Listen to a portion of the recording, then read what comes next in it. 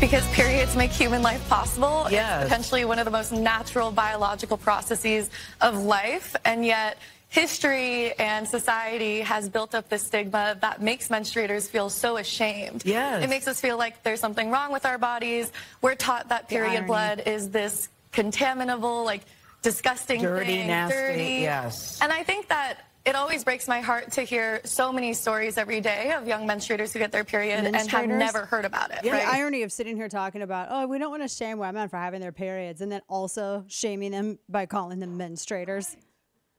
This chick is so unaware. It's the year of like realizing stuff. Me and my friends are just like realizing things. Kane's got to go die for it. In the meantime, welcome to the show. Dana Lash here with you. Your lovable curmudgeon. Pretty rowdy today. No, I got these vibes. Do you got it? I have those vibes. This vibe right here. And I feel like this year is really about like the year of just realizing stuff, and everyone around me, we're all just like realizing things. Like, whoa. I got the same vibe from that. So if you're listening to the radio program, which you can listen coast to coast, you can stream it or you can watch the simulcast on YouTube, always discussion there, Facebook, channel 347, Direct TV. This is a women's health CEO, and her company has their own pads for periods. Sorry, guys. I have to live through this, so you got to go with it with me. And they wanted a period-positive, gender-inclusive brand. I'm going to say this one more time. Y'all dudes, if you are bleeding down there, please see a doctor. Don't buy a pad, okay? It doesn't mean you suddenly have, vagina. That's not what's going down. Okay, that means you are injured, my friend. You are injured. So she keeps calling them menstruators. While she's simultaneously saying that we shouldn't look at it as like a bad thing. You know what? Just because there's the thing about having dignity, right? Can we stop pretending that having dignity is a negative? There are a lot of things that are completely biological, natural acts.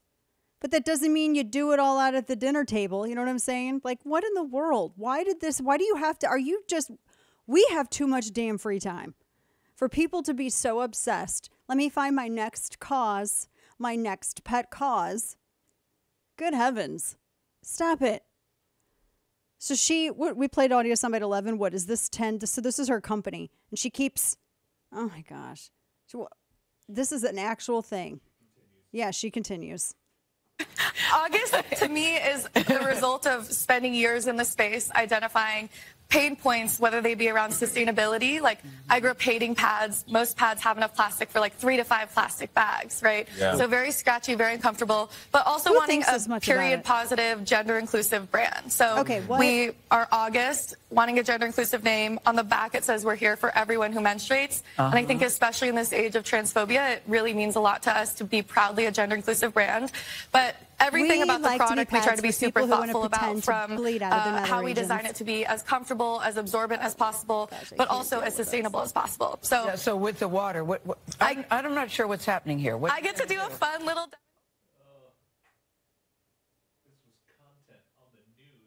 Somebody actually had this idea that, well, what makes your pad brand different? That's her only thing. We're for everybody. Well, couldn't anybody use pads and make them for everybody if you wanted to play pretend? Here, just roll with me for a second. Yeah, but we put it on the box. That's your big thing? Uh-huh. So you're not like any different. You're not any better. You're just pretending that you are. Like you're pretending that your product can actually be used by men and women. Because again, dudes, if you're bleeding there, seek help. See a doctor. Stop it. Oh, man. Chicks like this don't help. You know what I mean? They don't help. Like, as women, we are fighting this battle against being erased by progressives who want to patriarchally, which I'm making up, they want to, in a patriarchal manner, appropriate the female sex, and all these third wavers like this broad are helping them. It's a pad. It's for everybody. I mean, this is just... Can you imagine being on Shark Tank? So here's what makes our product different. So wait, you're a pad. Uh-huh. So you're like the Always or the Tampax pads. They'll always pet. You're like those, like the things with the wings and the stickies and all that. You're like that. Yeah, but we're different. How are you different? Are you made the same way? Uh-huh. But how are you different? Well, we're for everybody. What do you mean everybody? We're inclusive. Well, couldn't everybody use the product the products that exist already? Yeah, but we put it on the box. Because you think people are so damn stupid that you're going to have a man pretending that he's bleeding from his nether regions in the aisle at the supermarket looking at all the products going, well, this one says it's for all. Maybe it's penis shaped. I don't know.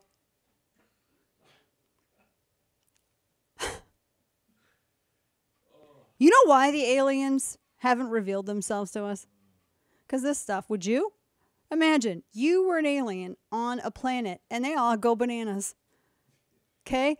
And you got the lady aliens that are pretending they are the dude aliens, and the dude aliens pretending that they are the lady aliens, and the dude aliens that want to alien feed the baby. I mean, oh my gosh. Would you really at that moment go, this seems like the best, they seem stable. This is the time I'm going to reveal my existence. Would you choose that point in time? I wouldn't.